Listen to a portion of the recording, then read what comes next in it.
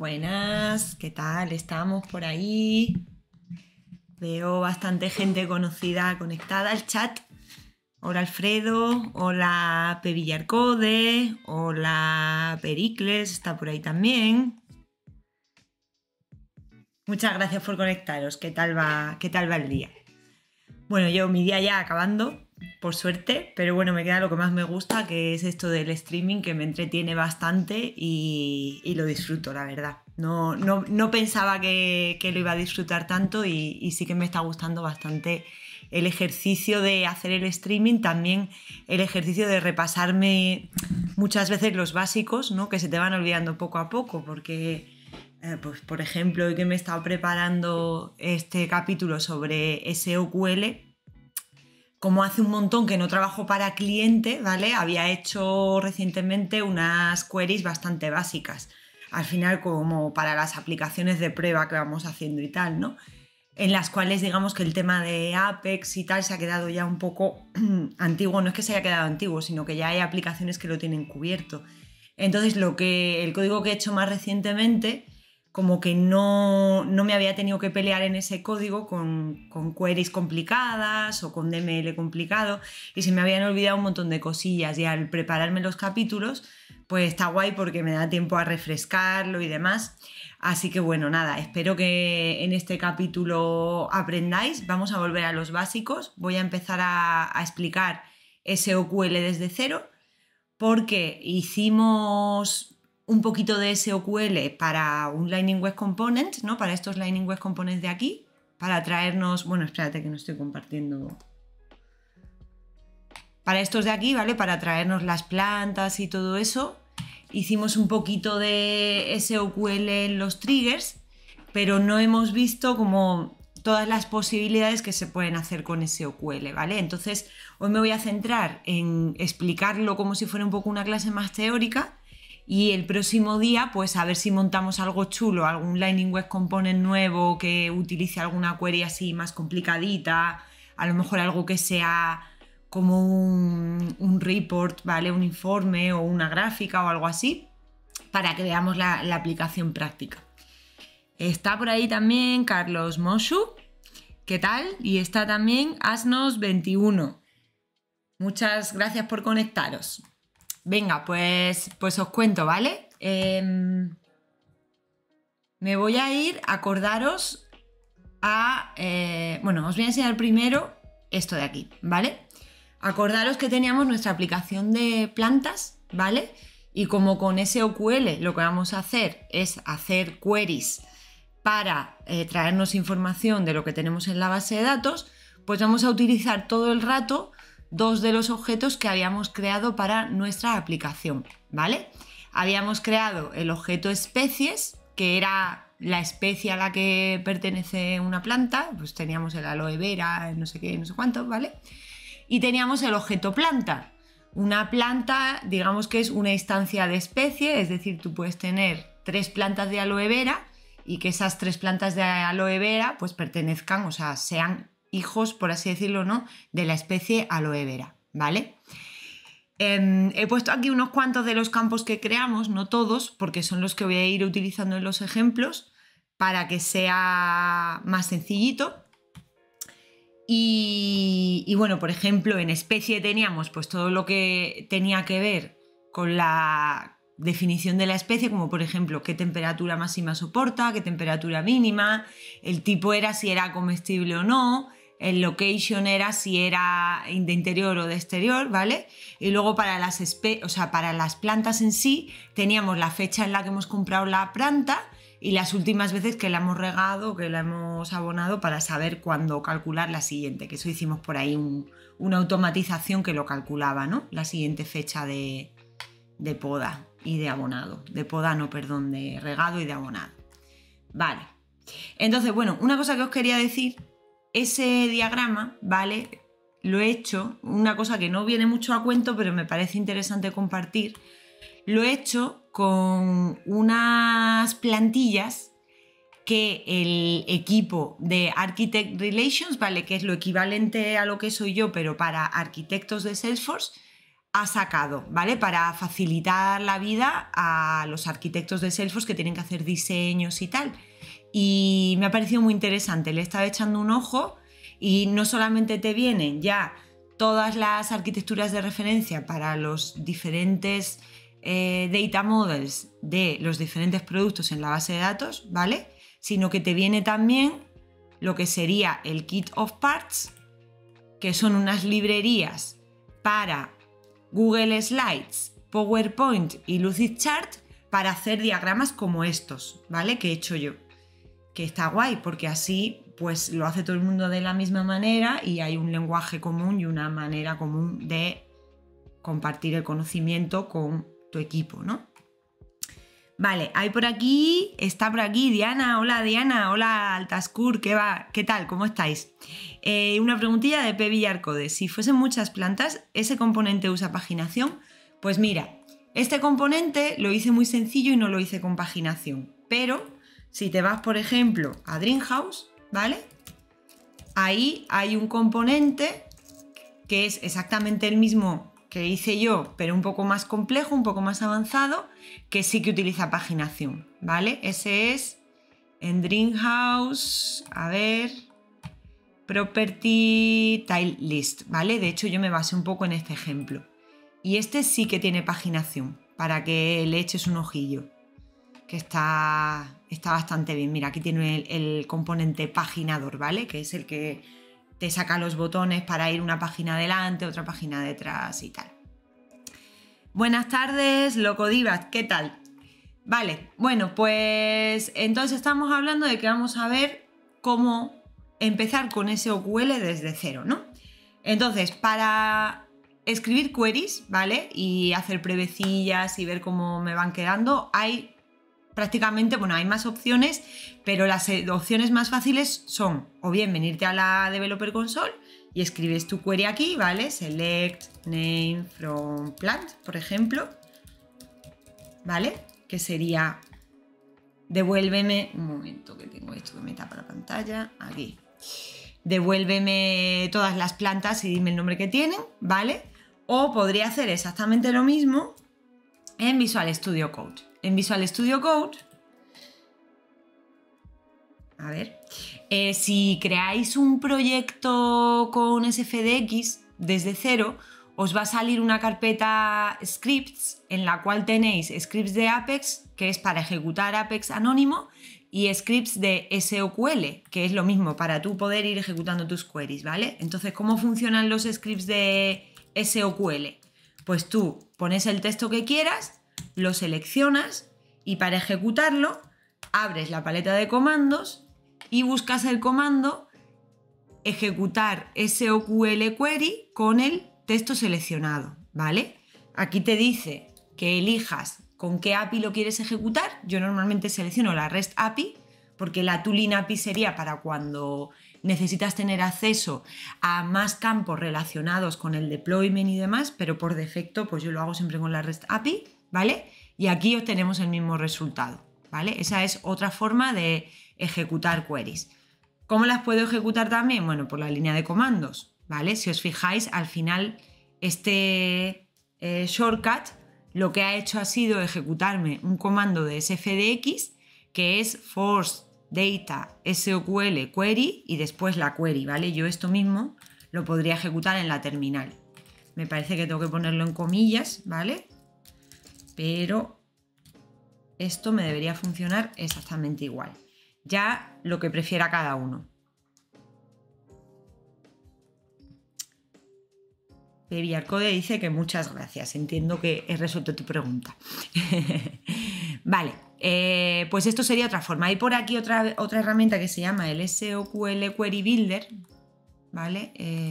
Que te ayuda a crear queries. Si, por ejemplo, no te sabes bien los campos que tiene cada objeto, etcétera, pues te ayuda a crearlos como un poco de forma declarativa y ejecutar la query. Pero yo esto no lo voy a utilizar porque soy más de código y entonces voy a ir escribiendo las queries con el código, ¿vale?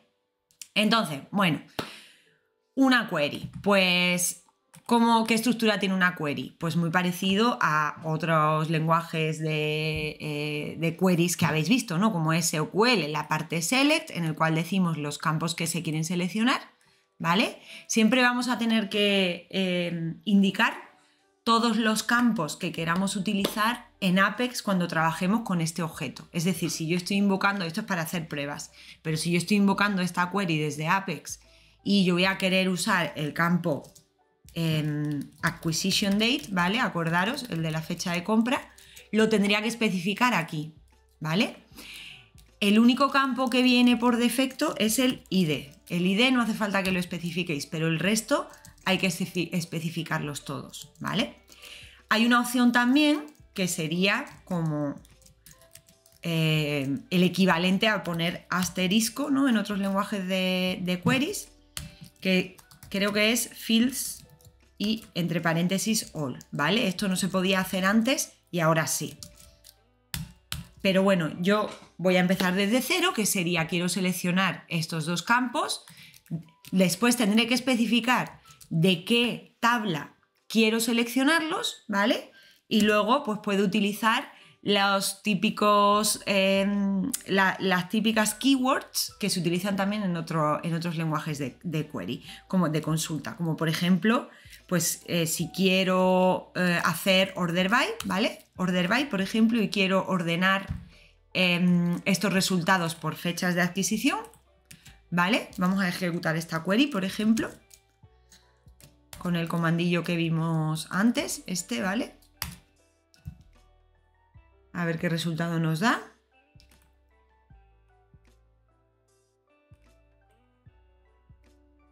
Vale, aquí las tenemos ordenados por fecha de adquisición, o podríamos ponerle también pues un limit, ¿vale? Limit 1, por ejemplo, o limit 3, para que nos devuelva 3. Pues lo mismo. Ejecuto el comandillo, creo que no tengo ni que guardar el fichero, a ver, ahora os lo voy a decir. ¿Vale? Y me ha devuelto solamente 3. O sea, esto sería básicamente muy parecido a lo que se hace en SOQL. Hay aquí una pregunta que dice: hola Alfredo, ¿qué tal? Hay dos Alfredos, creo. Ah, pues sí, mira. Tenemos dos Alfredos en la audiencia. Diana pregunta: ¿Salesforce Inspector no lo recomiendas? Salesforce Inspector, eso me suena, pero me suena a algo que yo utilizaba hace muchos años. Lo voy a buscar, ¿vale? Salesforce Inspector, vale. Vale, sí, esta extensión la he utilizado yo. Pues a ver, yo lo que recomiendo es que todo lo que se pueda hacer en Visual Studio Code se haga en Visual Studio Code, porque la dirección que está tomando Salesforce es esa, y lo que mantiene Salesforce son las extensiones de Visual Studio Code y lo que sería la herramienta de línea de comandos. Entonces, cualquier improvement, cualquier mejora que haga Salesforce va a ser siempre sobre lo que se utiliza en Visual Studio Code, ¿vale? Yo tengo algunos vicios de haber utilizado mucho la Developer Console, y hay cosillas que todavía no me he acostumbrado a utilizarlas en Visual Studio Code, ¿vale? Por ejemplo, cuando miro los debug logs, a mí me gusta mirarlos en la Developer Console, pero el equipo de tooling de Salesforce está trabajando mucho en mejorar todo lo que se puede hacer desde Visual Studio Code, ¿vale? Y cada vez van sacando más funcionalidad. Un día a ver si hago una sesión que sea solamente ver todas las opciones que hay de herramientas en Visual Studio Code para trabajar con Salesforce, porque el problema que hay es que la mayoría de gente es que no lo sabe que están ahí, ¿vale? Y muchas veces son súper útiles. Yo, por ejemplo, el otro día descubrí que por aquí hay un botón para abrir la OR, ¿vale? Pues es una tontería, pero te salva el tener que escribir. Yo siempre escribía el SFDX, force or open. Pues mira, desde aquí puedes abrir la OR directamente, ¿vale? Y cosillas así, van metiendo un montón de cosas también para testing, para hacer el debugging de los tests, etcétera, ¿vale? Se me ha abierto aquí en otro lado, pero bueno, os lo enseño que se me está abriendo la OR, ¿vale? Con mi velocidad de tortuga, pero se ha abierto. Vale. Entonces, mi recomendación es esa. Plugins externos o extensiones externas, ya cada uno lo que se fíe y lo que se fíe también del mantenimiento que puedan tener esas extensiones, ¿vale? Porque muchas veces el problema de las extensiones externas es que el desarrollador que lo ha hecho no puede continuar manteniéndolo, ¿vale? Eso pasó con Maven's Mate, no sé si os acordáis. Maven's Mate era un programa que había para trabajar con Sublime y Salesforce, y el desarrollador, que era Joe Ferraro, pues no daba abasto y tuvo que dejar de utilizarlo. Ya todo el mundo que utilizábamos el Maven's Mate, pues fue un palo, porque la verdad que estaba muy, muy chula esa extensión, ¿vale? Entonces, vale, ¿qué podemos hacer aquí? Bueno, podemos hacer también pues, un where, ¿no? Podemos hacer un filtro y decir, venga, pues quiero buscar solo los que tengan las fechas de adquisición mayor que, a ver que voy a ver las fechas que me devolvió. Me devolvió antes, venga, vamos a poner que sea mayor que el 19 de octubre de 2021. ¿Vale? La fecha se puede poner así, por ejemplo, ¿vale? Esta query, le voy a quitar el límite de atrás, la podemos ejecutar también, ¿vale? Y que nos devuelva, vamos a ver, nos debería devolver solamente las que son de la fecha de adquisición mayor que el 19 de octubre, ¿vale? Que es mi cumpleaños, yo creo que lo metí por eso, que son solamente 2, ¿vale? Si os fijáis, estas 2 de aquí. Así que bueno, eso es en resumidas cuentas lo que sería una query sencilla, ¿vale? Ahora, ¿cómo sería el tema de las relaciones? ¿Vale? Lo que en otros lenguajes de consulta de base de datos serían los join. En Salesforce tú siempre haces la selección principal, digamos, o la query principal a una sola tabla, ¿vale? Lo que pasa es que existen mecanismos para traerte información de los padres. Acordaros, en este caso, por ejemplo, un padre era especie. ¿Por qué es un padre? Porque yo tengo o bien un lookup o bien una relación master detalle definida en planta que apunta a especies, ¿vale? Porque puede haber muchas plantas de diferentes especies. Es decir, una especie puede estar relacionada con múltiples plantas, ¿vale? Pero una planta solamente puede tener una especie. Entonces, ¿eso cómo se modela? O con un lookup o con un master detail, que eso ya expliqué las diferencias en uno de los primeros capítulos, pero básicamente el master detail es una relación como mucho más intrínseca y mucho más fuerte, ¿vale? Entonces, siempre que yo tenga una relación de una tabla o bien con un padre o bien de una tabla, como tenemos aquí, especies, con un hijo, ¿vale? O con múltiples hijos, en esos casos siempre voy a tener mecanismos en SOQL para traerme información o bien de los padres o bien de los hijos, y también voy a poder filtrar por esos padres si es necesario. Entonces vamos a ir viendo diferentes casos de uso para eso, ¿vale? Aquí hay un mensajillo, a ver, vale, a ver, que me he perdido. Extensión de Chrome, vale, extensión Facu, que no te he saludado, hola, y dice que sí, que es una extensión de Chrome. Alfredo, se están ahí hablando los Alfredos, porque hay uno del 86 y otro del 77, no sé qué edad tenéis, o si es vuestro número de la suerte o qué, ¿vale? Luego está Locodivaz, que dice, el replay debugger de Visual Studio Code es genial y poca gente lo conoce. Exactamente, ¿vale? Tengo pendiente hacer una sesión también de debugging. Además es algo que me quiero repasar yo porque no lo tengo muy, muy fresco y tengo ganas de mirármelo con detenimiento precisamente para eso, para coger todo lo nuevo que han ido sacando, porque sé que se ha invertido mucho en los debuggers y que cada vez son más potentes. Por ahí dice Alfredo86 que lo bueno abunda, cierto es, y dice que él usa Salesforce Inspector para hacer exportaciones, pero que está empezando un poco en este mundillo. Pues sí, hice un capitulillo también muy básico de cómo hacer export e import con algunas herramientas, pero eso es un mundo, ¿vale? Hay infinitas posibilidades, incluso infinitos programas de third parties, de otros partners y tal que te ayudan con las exportaciones e importaciones. Por aquí está Juan, 18951, espero que esa no sea tu edad, que viene desde México, así que bueno, qué guay, desde México, saludos. Y Facu, que dice con el mismo vicio de la Developer Console. A mí me pasa también, ¿vale? Es que la Developer Console pues tiene ciertas cosas que son muy cómodas, pero también tiene ciertos bugs. Y bueno, yo espero que con el tiempo se vaya incorporando todo lo que falta que había en la Developer Console en las herramientas de Visual Studio Code, y no es que lo espero, es que eso va a ocurrir, ¿vale? Porque está en el roadmap y se está trabajando en ello. Vale, entonces, bueno, os había explicado lo que sería una query básica, ¿vale? Voy a seguir, que tengo por aquí un guioncillo que me he hecho para que no se me olvide nada, ¿vale?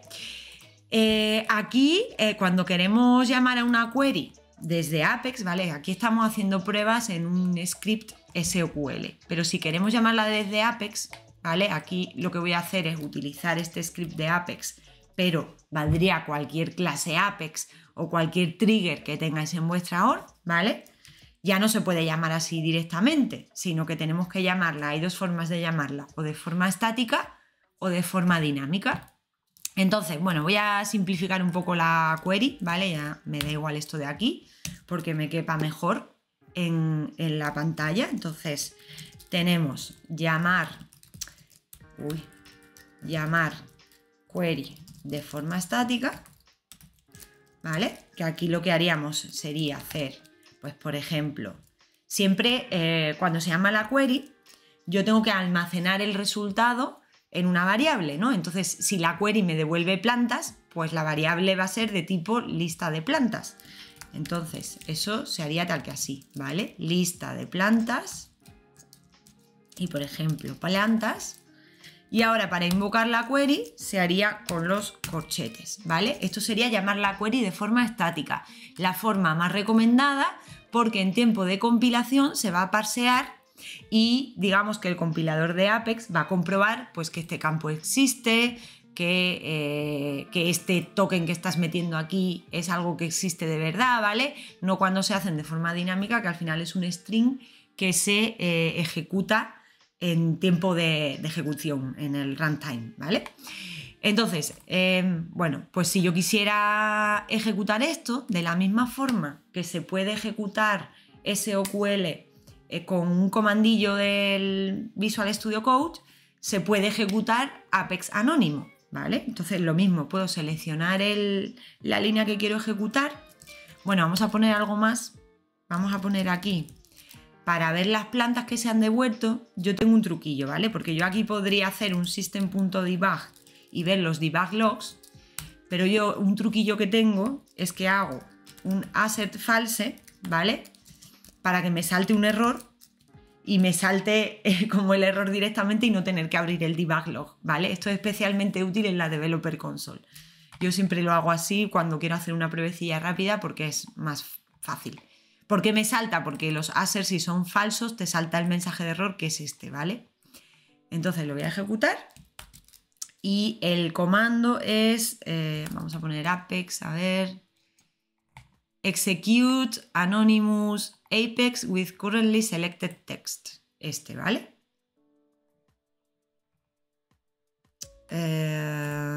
Vale, creo que aquí no me sirve el truquillo este.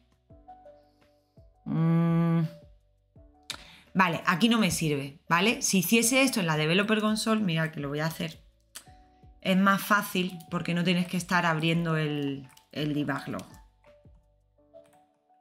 Te sale aquí el mensajito, ¿vale? Por eso, como tengo yo mis vicios de la Developer Console, por eso lo hago así. Pero bueno, aquí como te sale directamente el debug log, daría lo mismo que hiciéramos un system debug. Vamos a hacerlo para que lo veáis. A ver, lo vamos a ejecutar de nuevo. ¿Vale? Y aquí está el debug, ¿vale? Con todas las plantas que me ha devuelto.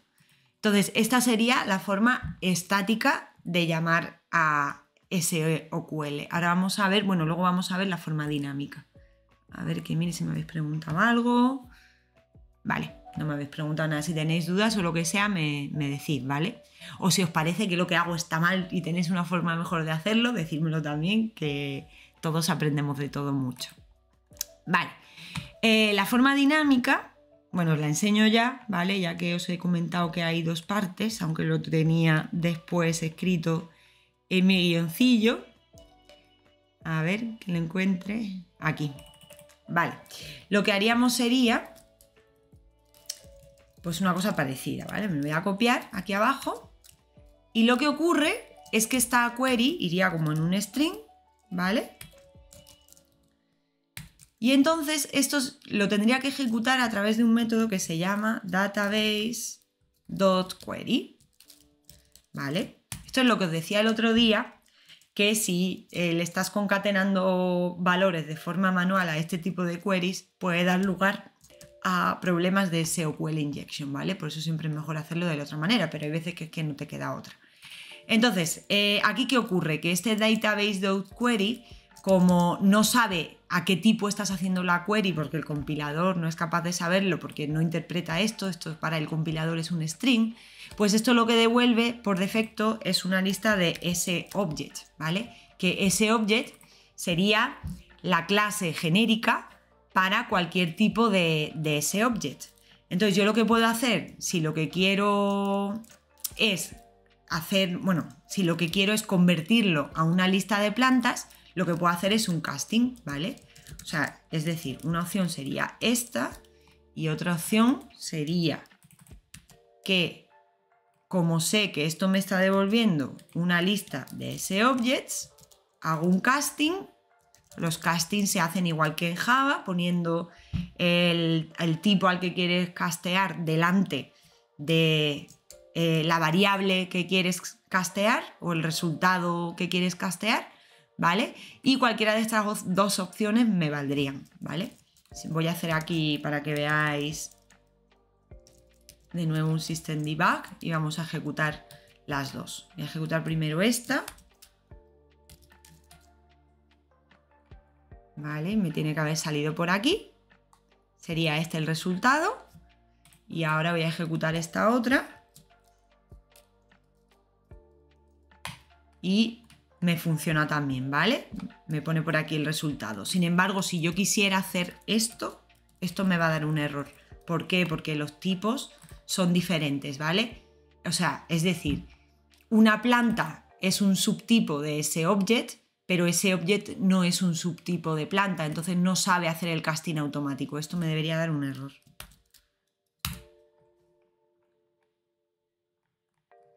A ver. Uy, pues no me ha dado un error. A ver, qué raro. A lo mejor... no sé, estoy yo equivocada. Vamos a hacerlo aquí.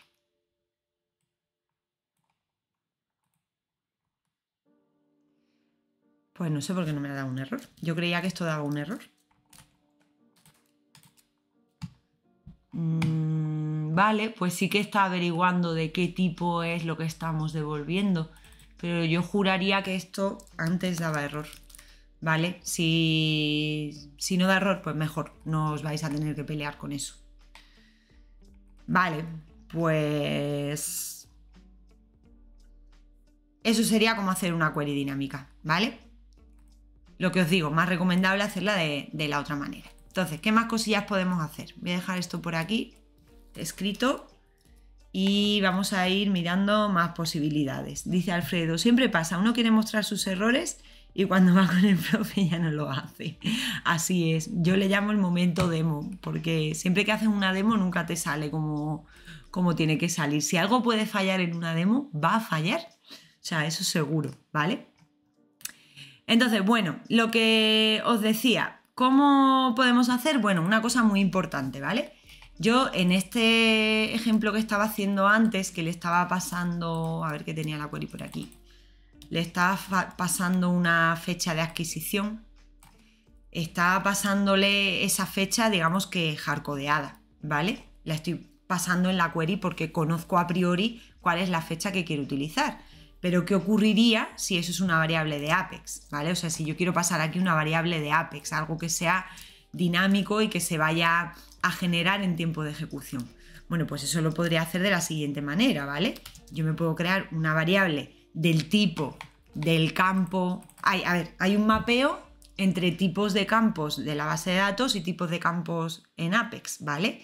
Entonces, por ejemplo, los tipos de campo date se mapearían con una variable Apex de tipo date, ¿vale? Los tipos de campo decimal se mapearían con una variable Apex de tipo currency, ¿vale? No, al revés, os lo he dicho mal. Campo currency, variable decimal. Y así hay una equivalencia, ¿no? Que tiene bastante sentido, pero bueno, que lo sepáis. Entonces le voy a llamar a esto acquisition date, va a ser simplemente una variable, y le vamos a poner pues la fecha de esta que tenemos aquí, ¿no? Vamos a crear una nueva fecha. Las fechas hay varias formas de crearla, pero una forma de crearla es con date.newInstance y entonces luego le pones el año, el mes, porque son americanos, y el día, ¿vale?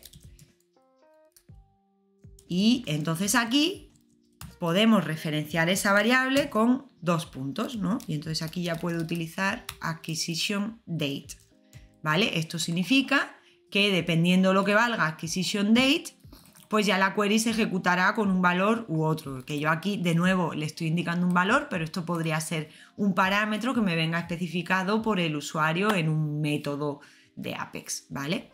Entonces esto pues también debería funcionar. Vamos a ejecutarlo. Y no así, ¿no? Así. Y vamos a ver el resultado y de nuevo pues tenemos aquí las plantas filtradas por esa fecha de adquisición, ¿vale? Que acordaros que solamente me tenía que devolver 2. Entonces, os decía antes que el lenguaje de SOQL no funciona igual que SQL en el sentido de que no se hacen joins, pero que sí hay mecanismos para traerse información de la tabla padre o de las tablas hijas, ¿vale? O sea, de los registros padre o de los registros hijos. Entonces vamos a ver cómo se haría para traerse información de la tabla padre, ¿vale? Tengo aquí un ejemplo. Entonces, si yo quiero traerme información del padre, ¿vale? Lo que hago es que hago una query sobre el hijo, en este caso sería planta, y referencio al padre con una notación especial, ¿vale? Que lo que se hace es para los custom objects, lo que se hace es que se cambia el nombre del custom object y en lugar de poner //c, se pone //r, que esa R sería de relación, ¿vale? Y esto sería lo que en la documentación le llaman una query de tipo child to parent. ¿Por qué es child to parent? Porque tú realmente estás haciendo la query sobre el hijo, pero a su vez te estás trayendo algunos campos, alguna información que pertenece al padre, ¿vale? Esta de aquí es la primera que vamos a ver. Lo vais a ver mejor con un ejemplo. Entonces, ¿cómo sería eso? Bueno, pues sería, voy a copiarme esta query de antes y la vamos a modificar un poquillo. De nuevo le voy a quitar todo esto, que no me hace falta, ¿vale?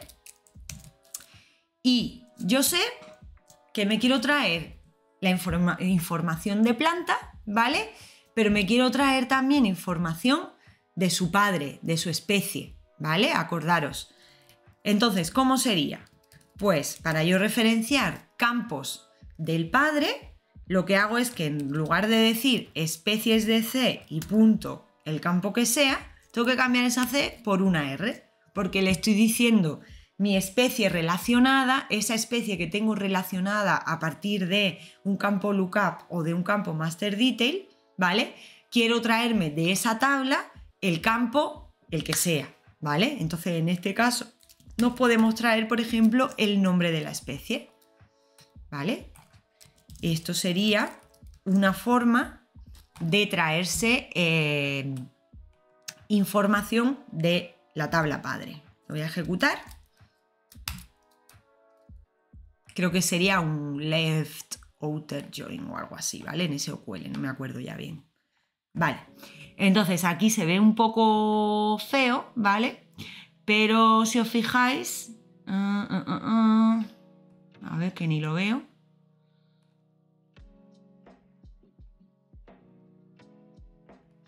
No sé por qué no me está trayendo el nombre de la especie. Aquí está, ¿vale? Aquí está.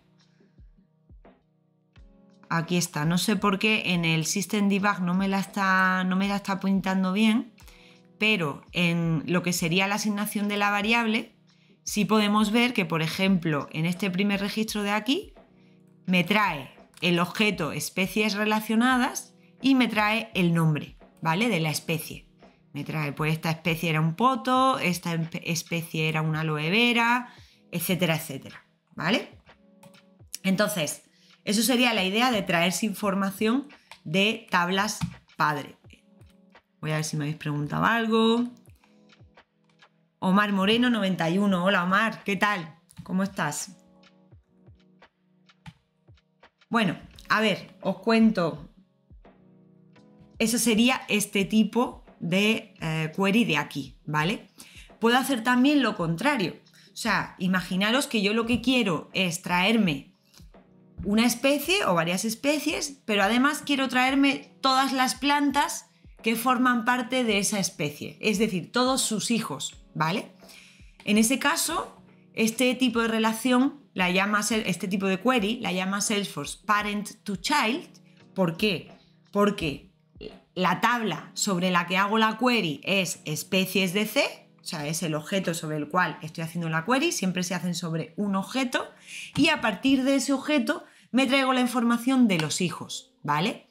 Y esto de aquí se hace con una subquery, ¿vale? ¿Por qué se hace con una subquery? Porque así como en este caso la planta solamente tiene un padre, que sería una especie y ya está, en este caso cada especie puede tener muchos hijos, entonces no me valdría con incorporar en esa misma fila que me está devolviendo la información de la especie una planta. Tengo que ser capaz de incorporar muchas filas, que son todas las posibles plantas, todos los posibles hijos que pertenezcan a esa especie, ¿vale?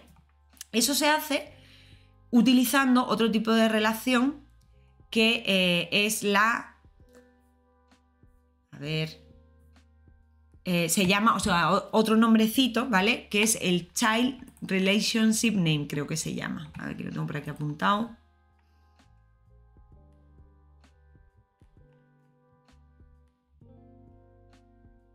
Sí, es Child Relationship Name, ¿vale? Eso lo podéis ver. Os vais a la definición del objeto. A ver, en el setup nos vamos al objeto planta. Aunque queramos hacer la query en el padre, tenemos que encontrar el Child Relationship Name en el lookup o master detail que está definido en el hijo, ¿vale? Entonces nos vendríamos aquí al objeto planta, que es el hijo. Buscamos el campo especies, que está por aquí. ¿Vale? Y vemos que el Child Relationship Name es plants, ¿vale? Entonces lo que tenemos que hacer es poner el Child Relationship Name más el // R, ¿vale? De hecho esto lo voy a cambiar y voy a poner aquí para que se entienda, voy a poner Child Relationship Name más // R, ¿vale? Ay, que voy a estornudar. Tengo una alergia. Vale.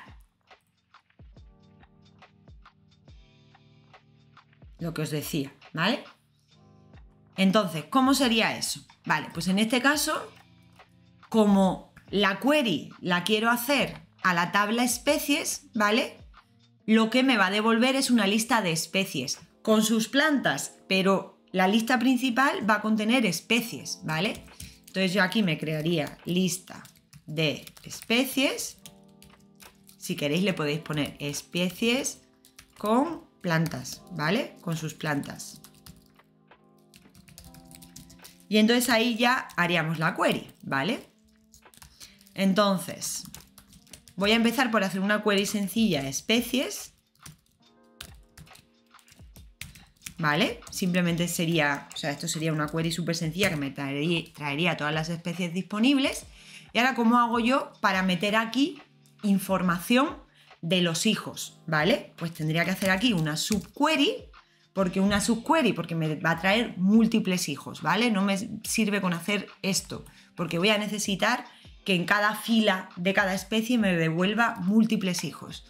Entonces aquí le pondríamos ya la información del hijo que querramos traer, por ejemplo, pues el nombre, ¿no? From, y especificamos aquí es donde se usa el child relationship name con el /r. En este caso sería plants /r, ¿vale? Venga, pues lo ejecutamos. Bueno, hemos dicho que no hacía falta el system debug, así que lo vamos a ejecutar así. Y vamos a ver qué nos trae esto, ¿vale? Vale, ahora me dice la lista es muy grande para mostrarse, así que sí le voy a hacer el system debug. Efecto demo. Aquí está, ¿vale? De todas maneras, ahora lo que vamos a hacer es, vamos a iterar sobre esta variable y vamos a ver si podemos ver la información un poquito mejor, pero quiero ver lo que me muestra así. Vale. Pues mirad, aquí me pone especie hierbabuena, no tengo ninguna planta. Especie jazmín común. Vale, no me está devolviendo nada. No sé si es por el system debug, ¿vale? Que parece que no está funcionando muy bien. Lo que voy a hacer va a ser recorrer esta lista que me está devolviendo y vamos a imprimir cada parte, cada fila independientemente para ver bien la estructura que tiene, ¿vale? Porque no sé por qué no me está formateando esto bien. Entonces lo que vamos a hacer, como es una lista, pues vamos a hacer un bucle for, ¿vale? Y vamos a definir aquí una variable especie, ¿vale?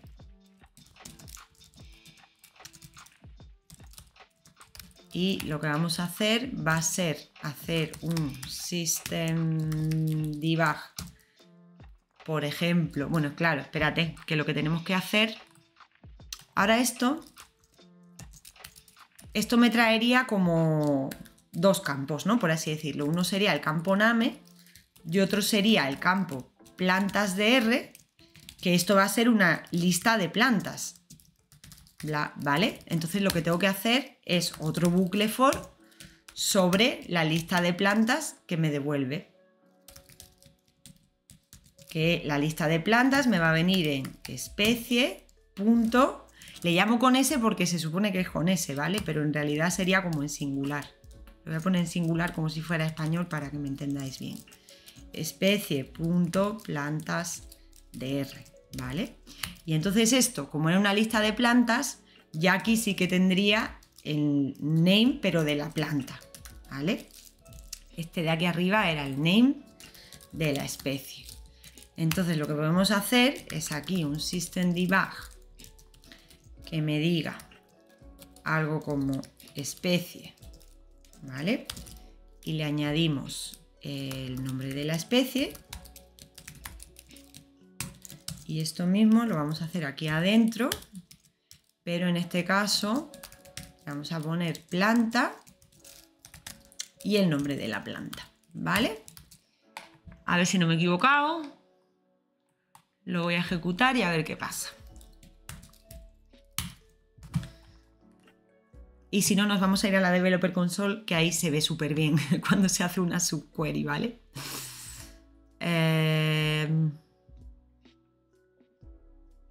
Madre mía, cuánta cosa.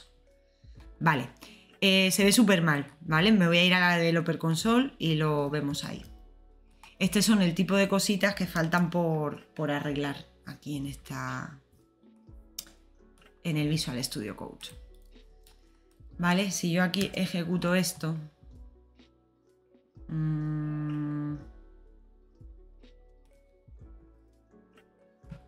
Vale, puedo abrir el log ahora. Y puedo filtrar por debug only y se ve muchísimo más claro, ¿vale? Entonces, ¿qué me ha devuelto? Me ha devuelto que la especie hierbabuena no tiene ninguna planta el jazmín tiene 2 plantas, o sea, hay 2 plantas de tipo jazmín, poto una, planta de dinero ninguna, hay 2 aloe veras y no hay ningún perejil, ¿vale? Entonces, este tipo de queries, cuando se ejecutan en el query editor este de la Developer Console, también se ven muy bien. Os la voy a ejecutar para que lo veáis, porque te hace como una tabla de tablas. ¿Vale? ¿Veis que pone hierbabuena, vacío, jazmín común y te vienen 2 con la información de los campos de cada, los que hayamos especificado en la query, ¿vale? Y demás. Entonces, pues para esto también es bastante útil la Developer Console. A ver, por aquí a la esquina, Omar, 10 planes, 10 planas y se descuenta el día. No entiendo lo que quieres decir, creo que será a lo mejor alguna expresión que tengáis por ahí.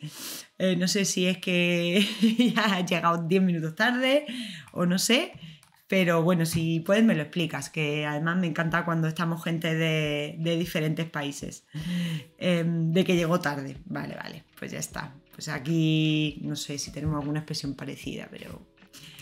No pasa nada, ¿eh? No tenéis que estar todo el stream. Con que vengáis un ratico me vale. Sobre todo si me saludáis, pues maravilloso. Vale, bueno, pues ha quedado claro esto de las subqueries. Esto sería la teoría principal de las 2 formas en las que podemos hacer joins en Salesforce, ¿vale? Ahora, ¿qué ocurre? Que esta herramienta de subqueries que hemos visto y esta herramienta de referenciar al padre lo podemos utilizar en otras partes de la query. Es decir, aunque yo aquí haya utilizado...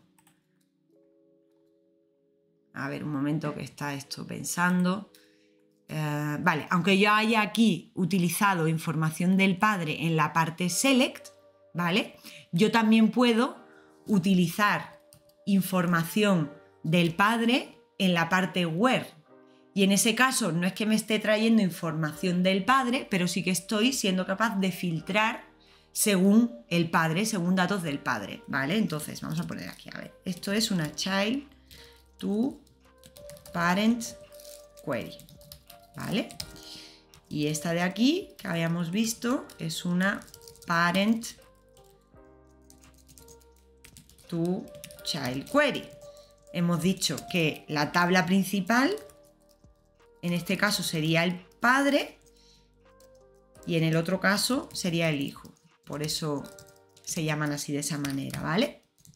Entonces, esto que os digo de hacer, quiero utilizar esta información del padre, pues lo puedo hacer también para filtrar, ¿vale? Entonces, por ejemplo, puedo decir, vale, pues lo que voy a hacer es que quiero traerme las plantas cuyo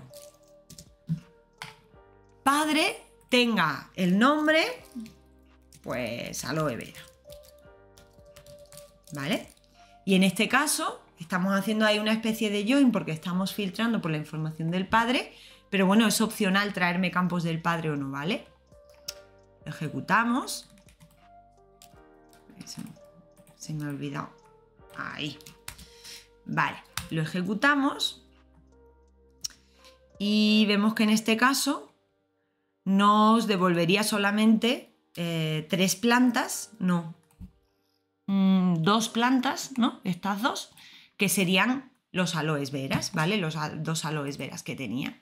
Y con las subqueries puedo hacer también cosas así muy variadas, ¿vale? Por ejemplo, una de las cosas que podría hacer... Bueno, os voy a enseñar un caso que tengo aquí un poco más avanzado. A ver, que siga yo un poquillo mi guión.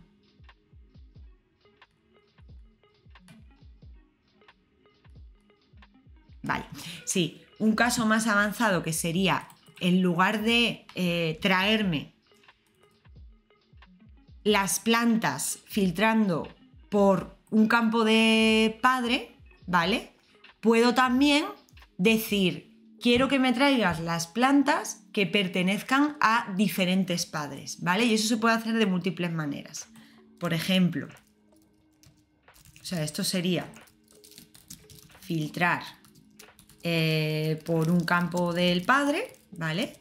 Ahora lo que vamos a hacer va a ser filtrar por padres múltiples, ¿vale? Entonces, una forma de hacer eso sería, por ejemplo, di que me quiero traer los aloe vera, ¿vale? Y me quiero traer también los jazmín, ¿no? Jazmín tenía alguno, no me acuerdo ya. Lo voy a mirar en la Developer Console. O poto, que es más fácil, ¿vale? De escribir. Vale.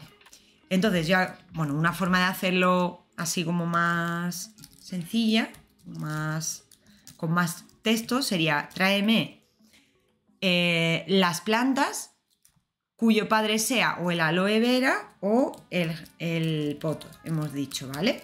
Pero esta query la vamos a ir mejorando ahora, ¿vale? Yo lo podría hacer así. ¿Vale? Me debería traer dos. Aquí están. Podría hacer también una cosa así, ¿vale? Hay un keyword que es in. Y entonces yo a ese in le puedo pasar una lista de cosas. Le puedo pasar tráeme las plantas cuyo nombre esté en esta lista, ¿vale? Podría hacerlo así. Un poquito más eficiente el código, ¿no? Y más fácil de ver. ¿Cómo podría hacerlo también? Con una lista, ¿vale? Con una lista definida en Apex. O sea, yo podría tener aquí una lista de especie names que contenga aloe vera y poto. Esta es una forma de inicializar una lista con valores por defecto, por si no la conocéis. Y entonces utilizar esa lista aquí, haciendo el binding de... Uy. Venga, lo dejamos así. De esa variable, ¿vale? Esta parte de aquí. La puedo ejecutar también y ver que funciona. ¿Vale? De nuevo me ha devuelto 2. Y podría hacer otra cosa, ¿vale? Imaginaros que yo, en lugar de tener los nombres de los padres, a mí me viene una lista de objects directamente, ¿vale? Vamos a imaginar que a mí me viene una lista de especies que yo aquí voy a hacer una query para obtenerla, pero que os podría venir a lo mejor en un trigger o algo así, ¿vale? Que va a ser esta.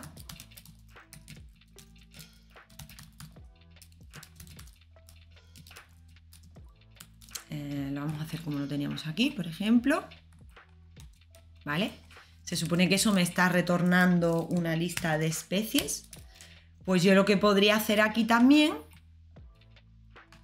sería filtrar. Sería filtrar directamente por esta lista, ¿vale? Especies lo he llamado, ¿no? Vale, a ver si lo he escrito bien. Sí, está bien.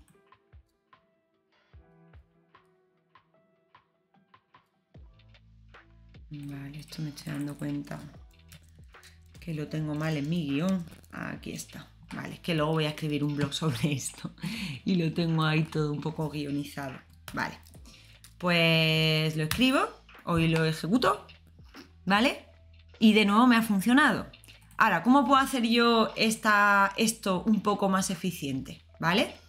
Tengo una lista de especies y tengo una lista de plantas. Bueno, pues puedo utilizar también una subquery, ¿vale? Esa sería otra opción. Como esto en sí es una query, lo que puedo hacer es que la copio y aquí directamente hago la subquery. Una subquery es una query dentro de una query, simplemente, ¿vale? Y entonces aquí ya se va complicando la cosa, ¿vale? Le estoy diciendo, tráeme el nombre y la fecha de adquisición de la planta donde su especie está entre las especies que devuelve esta subquery. ¿Qué especies devuelve esta subquery? Pues las que su nombre sea o el aloe vera o el poto, ¿vale? Lo ejecuto y me debería dar exactamente lo mismo. De hecho, esto pues lo podría complicar y ahora si quisiera pues traerme aquí información de la especie, ¿vale? Por ejemplo, bueno, realmente no me hace falta, pero podría traerme la información que quisiera, ¿vale?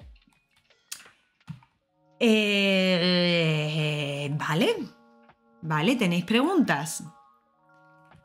Dice por aquí Alfredo, en México cuando te castigaban de chiquito en la escuela era escribir muchas veces lo que hiciste mal y ya cuando eres adulto en algunos casos se puede descontar el sueldo del día si tienes muchas llegadas tarde. Oye, pues mira, eso me parece un poco mal porque seguramente los días que eches más horas porque haya que apretar no te paguen más, seguramente, si es una empresa que te está descontando el sueldo por eso. Yo creo que es más sencillo medir la productividad que medir los minutos que echa uno, ¿no? Porque al final lo único que se consigue es que la gente caliente la silla muchas veces, pero bueno, ya la mentalidad de cada empresa es la mentalidad de cada empresa. Yo creo que todos deberíamos luchar porque las empresas vayan teniendo unas mejores condiciones para los empleados y no permitir que pasen ese tipo de cosas si es posible, ¿vale? Bueno, pues ¿qué más? ¿Qué más os quería enseñar yo? Esto os lo he enseñado yo ya. Vale, un patrón importante que se utiliza mucho en código Apex, ¿vale? Yo en los triggers normalmente voy a tener que hacer queries porque siempre en los triggers suele haber validaciones y me tengo que traer información de registros relacionados para ver si se cumplen unas condiciones o no, etcétera, ¿vale?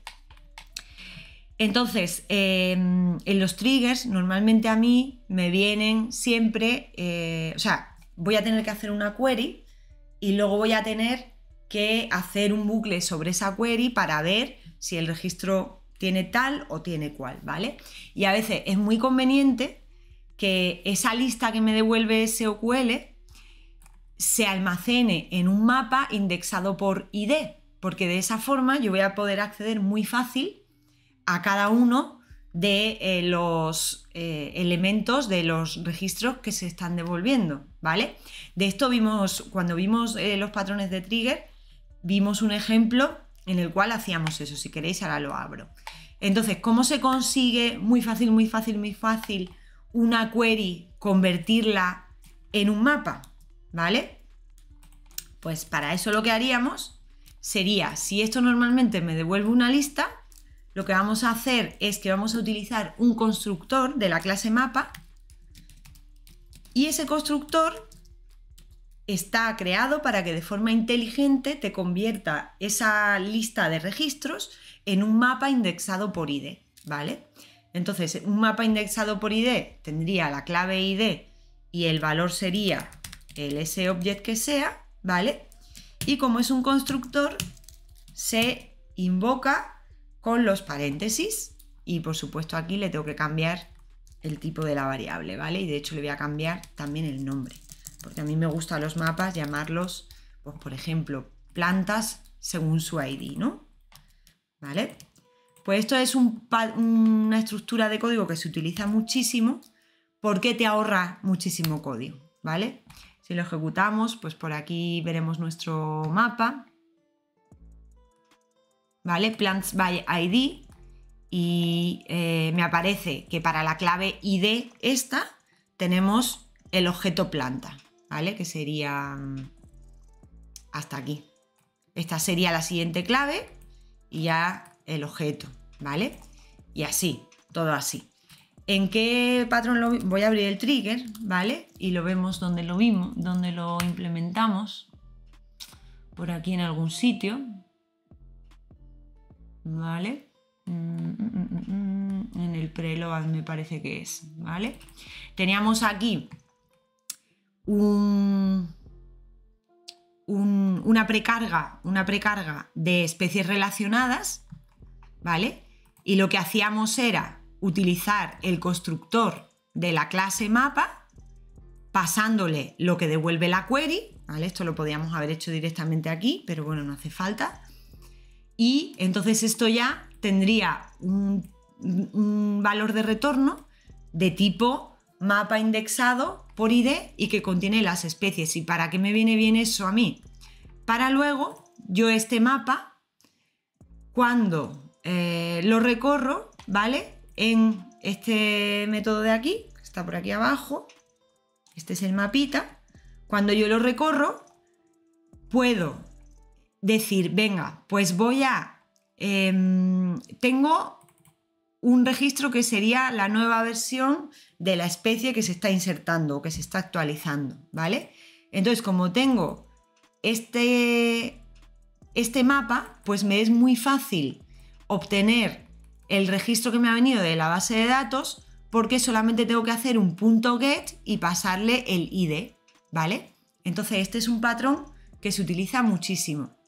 Convierto a mapa para después poder acceder a ese registro simplemente haciendo .get y el ID que yo necesite comprobar o que yo necesite validar, ¿vale?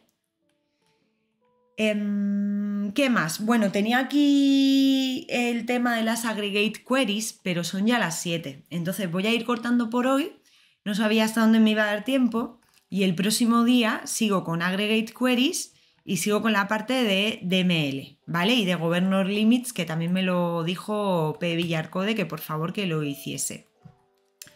Alfredo dice, correcto, jaja, no pagan más, pero es mentalidad mexicana. Bueno, pues ya está, pues poco a poco hay que ir luchando porque eso vaya mejorando y cuanto más nos opongamos a este tipo de cosas, más fácil va a ser que poco a poco las empresas vayan cambiando su mentalidad, porque vamos, no es justo eso. Bueno, chicos, me voy a ir despidiendo. Espero que os haya servido esto. He intentado hacerlo de la manera más clara posible. Si tenéis preguntas o lo que sea, como siempre me preguntáis en el vídeo de YouTube o lo que sea, o por Twitter y tal. Voy a poner ya la cámara. Ya os digo, el próximo día seguimos con esto. Tengo bastantes temas pendientes, ¿vale? Lo del debugging de Apex, que además tengo ganas de mirármelo. Quería hacer, a ver, que vea por aquí que tenía planeado. Sí, lo que os he dicho de hacer un ejemplo práctico en la aplicación con algún nuevo Lightning Web Component que utilice alguna query más avanzada, eso lo quiero hacer también, ¿vale? Y me gustaría hacer también un capítulo de orientación Object Oriented Programming en Apex, ¿vale? Para que veamos las diferencias con Java y con C++ y qué herramientas hay pues, para implementar patrones de diseño, en plan con herencia, clases abstractas, clases virtuales y todo este tipo de cosas, ¿vale? Dice por aquí Alfredo que muy interesante y dinámico, me alegro mucho que te haya gustado. Dice Pericles, muy completo, buen refresco de conocimientos, habrá que asistir a la próxima. Perfecto, pues nada, os espero aquí, ya sabéis, como siempre. La semana que viene sí que estoy todavía, ¿vale? Luego me iré de vacaciones, pero la semana que viene sí que estoy, así que transmitiré. Y nada, que espero que tengáis muy buena semana. Nos vemos en la próxima. Adiós.